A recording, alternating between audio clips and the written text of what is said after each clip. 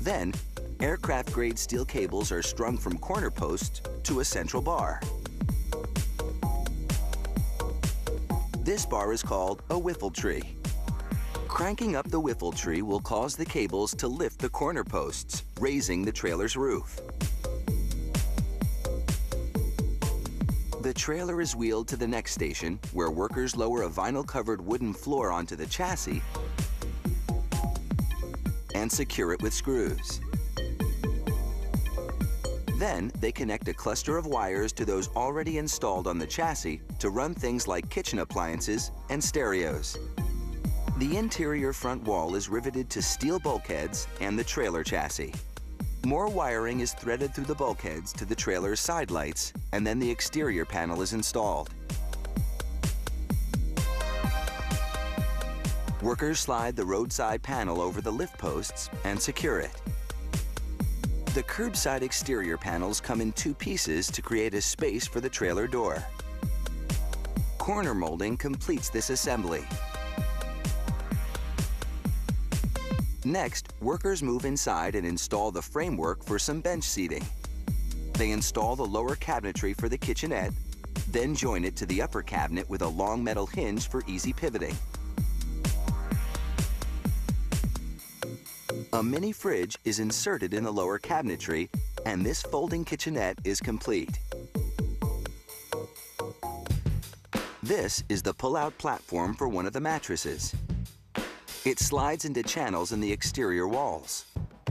But there's a lot more work to do before anyone can take a nap. The trailer's tent is made out of water-resistant fabric.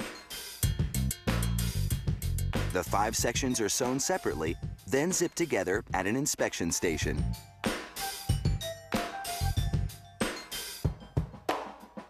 Inspectors scrutinize every seam for flaws. Once the tent passes inspection, it's fit onto the trailer one section at a time. Now it's time for a little roofing. The trailer's roof is made by sandwiching together many materials, and that takes a lot of industrial adhesive.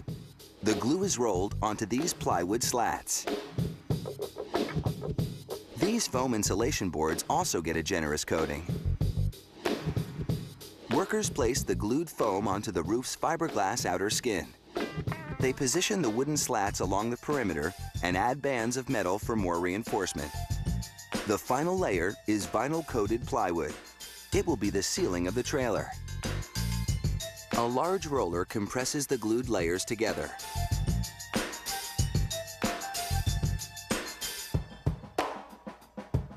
After grooves and notches have been cut into the roof, it's wired up and 12-volt interior lights are installed in the ceiling. Trim is added to the roof's edges, along with a gasket to keep it watertight.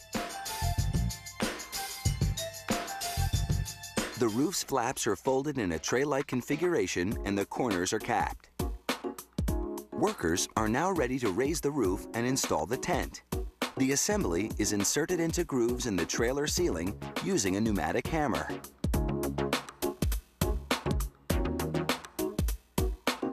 This tent trailer is now ready to pop up anywhere. It can accommodate a small family and is equipped to feed them outdoors or inside. It even comes with a screen door because you never know when adventure will come knocking.